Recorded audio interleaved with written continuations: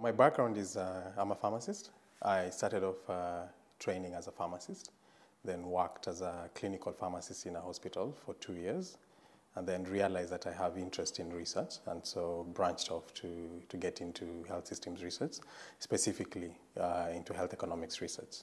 So my current research focuses on priority setting in hospitals. So essentially what I'm looking at is how hospitals decide on healthcare priorities and how they allocate the resources that they have to the different competing priorities around the hospitals. So looking at how they go about making decisions about what resources go to which departments, what resources go to which services, and how much, in terms of looking at the relative importance of the different competing priorities.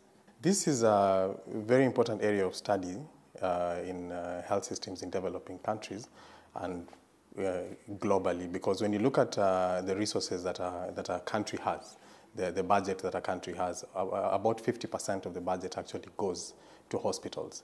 And so it's very important for a health system to think very carefully about how this large chunk of resources that they allocate to hospitals is actually spent. Because hospitals are avenues for delivering very important interventions in a country, and they consume the bulk of resources in the country, and so it's very important that the resources the hospitals consume are actually used well.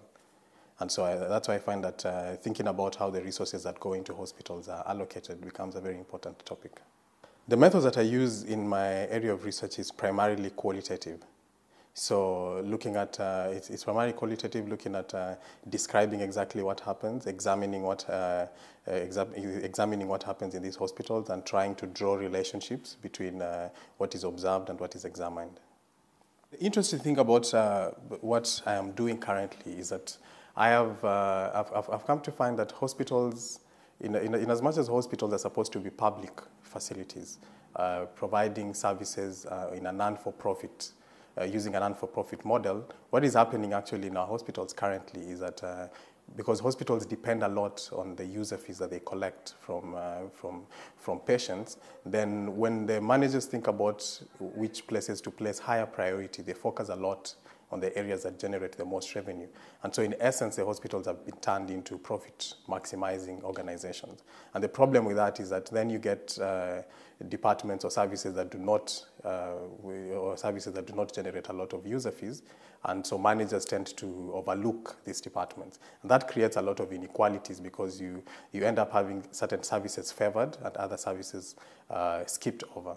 So far, what I can say is that the area of health systems research in developing countries is still a young and growing field, and so not a lot of work has been done in health systems research in general, and specifically looking at examining priority setting at the hospital level, at the institutional level in the healthcare system.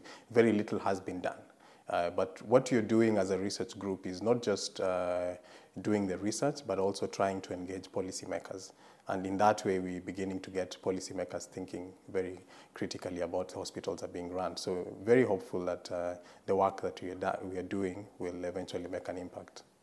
What I would like to tell young people about venturing into health systems research is it's very important that they choose an area that they have passion for.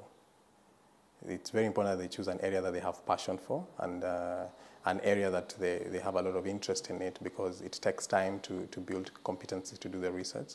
And the only way that you can survive in research is if you're keenly interested in what you're doing.